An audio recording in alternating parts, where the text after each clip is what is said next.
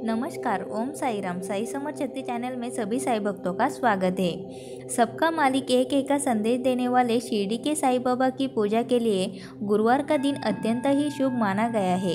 साई पर श्रद्धा और विश्वास रखने वालों का मानना है कि बाबा की देरी पर जाने वाले व्यक्ति का कठिन से कठिन काम पलक झपकते पूरा हो जाता है। बाबा अपने हर भक्त पर पूरी कृपा बरसाते हैं। यही कारण है कि साई बाबा उन सभी भक्तों की आखिरी उम्मीद है जिनका साथ उनकी किस्मत ने भी छोड़ दिया हो।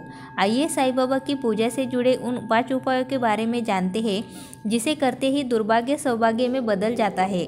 जिस तरह हिंदू धर्म में तमाम देवी देवताओं की पूजा के लिए दिन विशेष की पूजा का विधान है, कुछ उसी तरह शिरडी साई बाबा की पूजा के लिए गुरुवार का दिन सबसे उत्तम और शुभ माना गया है।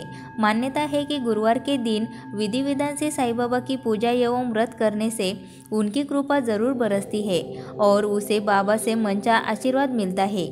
यदि आपको साई बाबा की कृपा पानी है तो आपको गुरुवार के दिन साई बाबा का व्रत विधि विधान से रखना चाहिए। इसके लिए गुरुवार को स्नान ध्यान करने के बाद सबसे पहले साई पूजा और व्रत का संकल्प लेना चाहिए और उसके बाद साई बाबा की पूजा करते हुए साई कथा का पाठ करना चाहिए।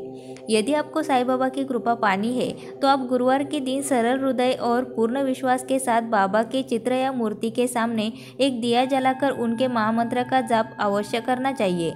गुरुवार के दिन सच्चे मन से साई बाबा का भजन और कीर्तन के द्वारा गुणगान करने पर भी बाबा की कृपा बरसती है। मान्यता है कि किसी भी आराध्य देवता की पूजा बगैर प्रसाद के अधूरी होती है।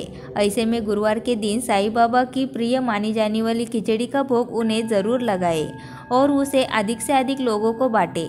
विशेष रूप से गरीबों को बाबा का प्रसाद जरूर बांटे। शिरडी वाले साई बाबा के बारे में मान्यता है कि उनके दर्शन मात्र से सारे दुख रोग और शोक दूर हो जाते हैं। ऐसे में हर साई भक्त को गुरुवार के दिन बाबा के दरबार में जाकर हाजिरी जरूर लगानी चाहिए। मान्यता है कि बाबा के दरबार में कोई भी व्यक्ति खाली हाथ नहीं जाता है और उसकी झोली खुशियों से भर जाती है। दोस्तों, वीडियो अच्छी लगी हो तो वीडियो को लाइक ज़रूर करें और इसी तरह की वीडियोस आपको मिलती रहे उसके लिए चैनल को सब्सक्राइब करके बेल आइकन को ज़रूर प्रेस करें। ओम साई राम।